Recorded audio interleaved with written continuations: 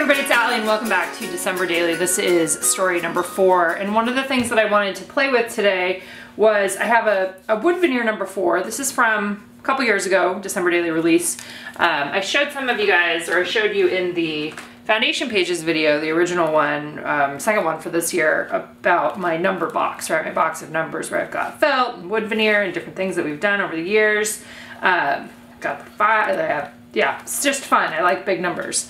And so one of the ones I had was a wood veneer number. And as I was thinking about something that I might want to play with today, it's Saturday here, so I have a little bit more freedom in terms of playtime, I was looking in my stash of Minc stuff, and I used the Minc a couple days ago, and I thought it was really fun. And I don't use it very often, and so this is a great opportunity to use it. But what I wanted to try, running this wood veneer number through the Minc. And I also wanted to try some of this Reactive mist. So this is from Heidi, and I just watched a YouTube video that I'll link below for you guys to see like how she has used this in the past. The main thing it sounds like from the tutorial that I watched is that you really do need to make sure that this dries all the way before you actually run it through the machine. So my plan is to just spray this on there. Maybe I'll do it with a stencil. Actually, I'm gonna grab a stencil and let's try it with the stencil. Let's see what it ends up looking like. This is just a little bit of playtime. I'm thinking like a polka dot, maybe one like this. Just something that's gonna give it a little bit of a foundation. Well, the other thing you could use too is, I know that she's got like a paint that I could probably use that too. Also, I believe that needs to dry all the way before you do it. So 2 options anyway. I haven't tried either one of these before, so maybe I need to do both. I was gonna see if I had any other stencils. There's a Tim polka dot that's more organized, but doesn't really fit on there. There's also a star one. That might be harder to see. Let's see. There's a little, okay, let's try that one. We're gonna try this out. And I think because of this, I think I'm gonna switch and I'm gonna use the paint instead. I'm gonna try that. So the idea here is that you're putting the Reactive paint on there, you're gonna let that dry, and then I'm gonna run this through the Minc machine. So I'm gonna try the mist another time, but use the paint for this one. So if you don't have a Minc machine, obviously you could just do the same thing with paint, right? Stenciling on top. But I'm just gonna let's put a little on here and see what happens. I'm using just a palette knife to kind of spread it on here.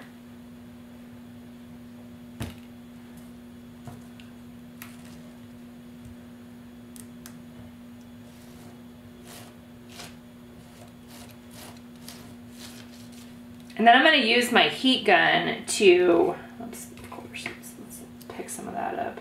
My heat gun to set it and let it dry all the way before I run it through the Minc machine. Okay, so very wet. I can already see that it's gonna have stuff all over it, like that it was pretty thick. So we're gonna go for it anyway and see what it ends up looking like.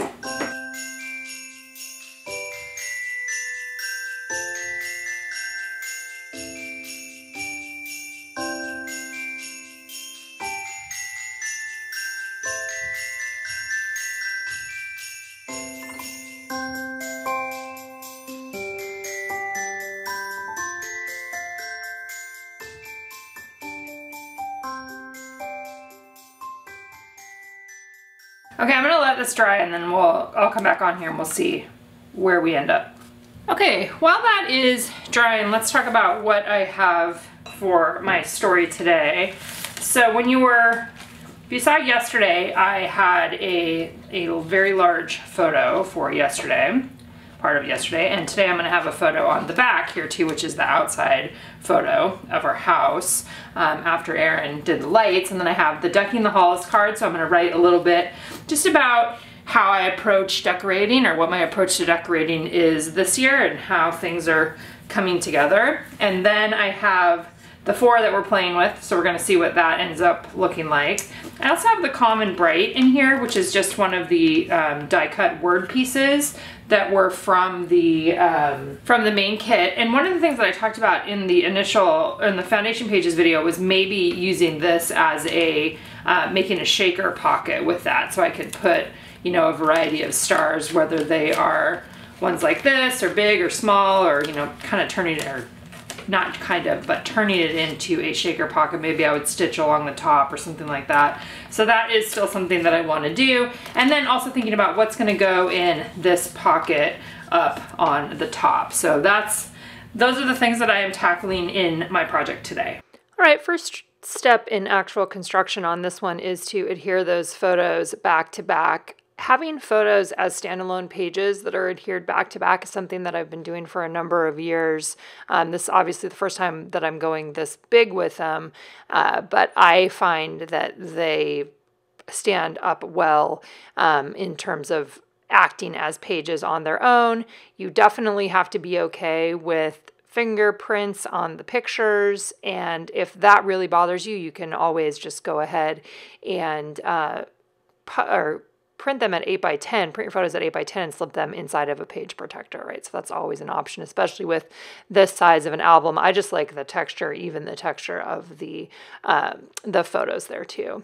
Next step for me was moving on to this shaker pocket, or starting the process of that. You can see that I'm holding the Common Bright die cut there inside, and then I stapled it just to the front of the page protector so that it would stay in place. And then I am dumping in some of the, or actually the whole packet of small confetti stars that were included with the star mini kit this year. And then I'm also adding in a couple of vellum stars. These vellum stars were part of a road trip mini kit that we offered in a travel collection earlier this year, and I've been hanging on to them to be able to use in this project. So I'm layering those behind the die cut word there. So when we move into tomorrow, you'll be able to see those on the back side.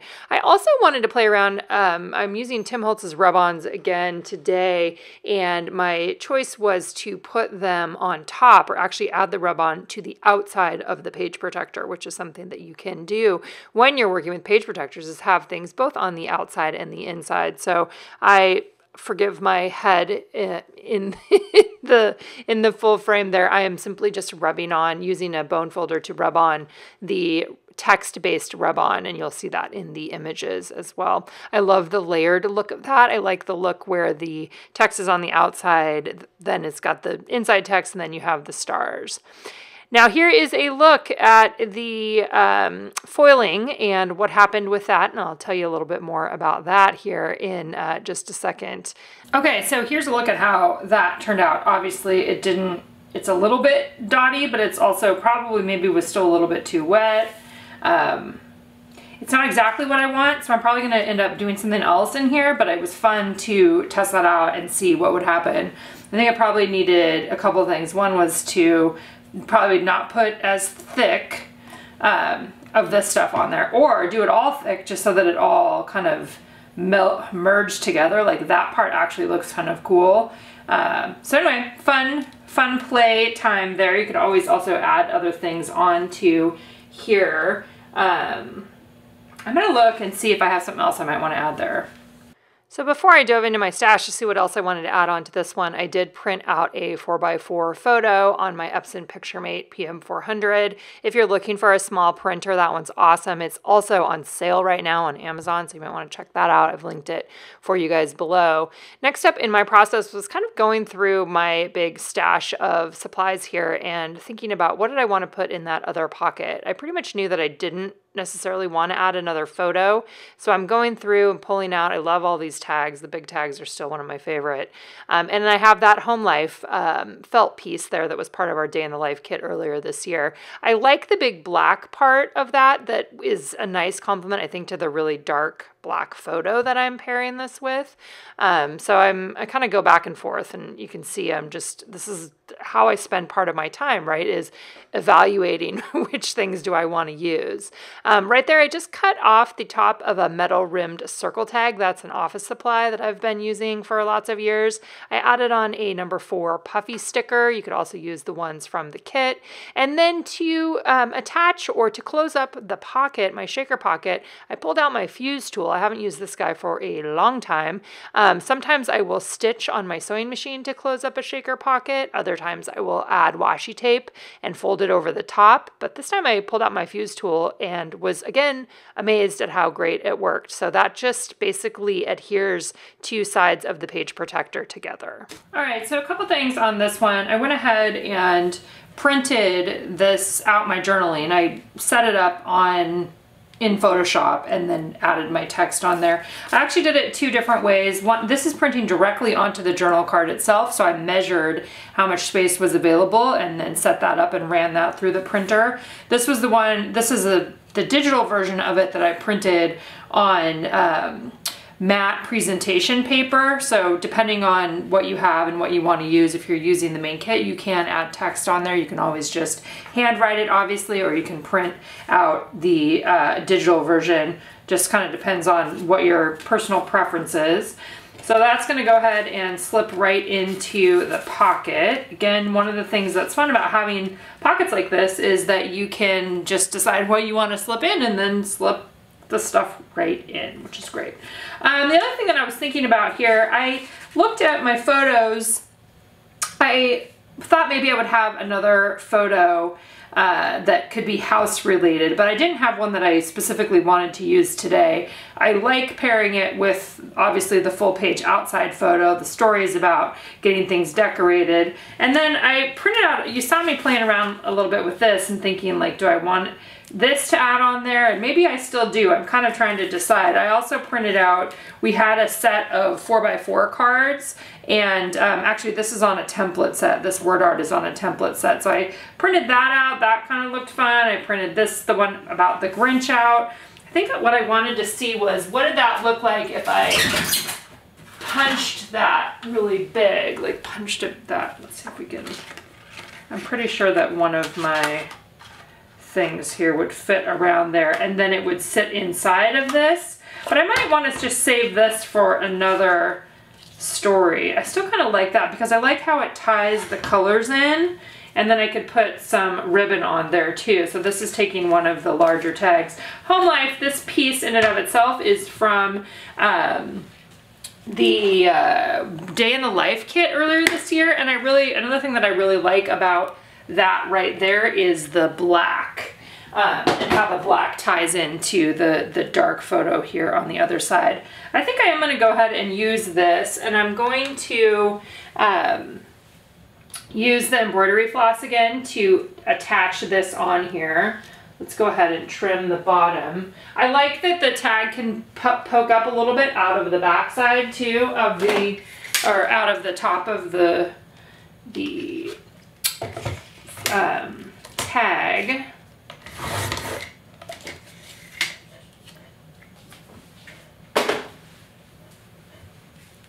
So depending on your story and the number of photos that you might have a bunch more photos that you are wanting to use. You may have less. You might want to play around with, you might have a longer story to tell. You might have, you might want to have photos in all of these things. I'm kind of playing around a little bit, just keeping my story focused on what I wrote there. And then you can also see the shaker part happening there up in the top with that word art.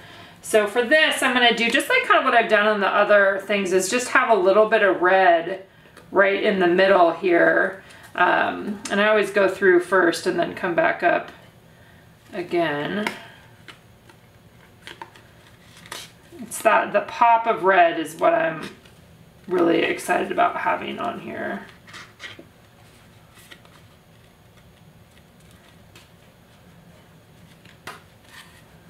Even just that little bit there. I think I'll try to come back in and... I really am such a fan of adding just those little pops of embroidery floss. I definitely find myself grabbing the red one the most, but maybe later on this month I will grab some green too. It's just a nice way to layer embellishments together and or to attach something onto a page.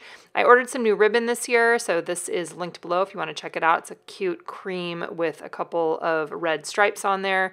That one I found on Amazon also. Stapling that in place because that's what I like to do with the ribbon on the top there. And I like how that turned out. I like the pairing of the home life with the cozy, or the calm and bright in the top part, the shaker. As I was looking at that, then I decided to pull out the photo with the metal rimmed circle tag and also add a little bit of the red embroidery floss on there. I just kind of did like a plus sign is essentially what you'll see. I'm working with a really small amount of embroidery floss because I was trying to just use what I had.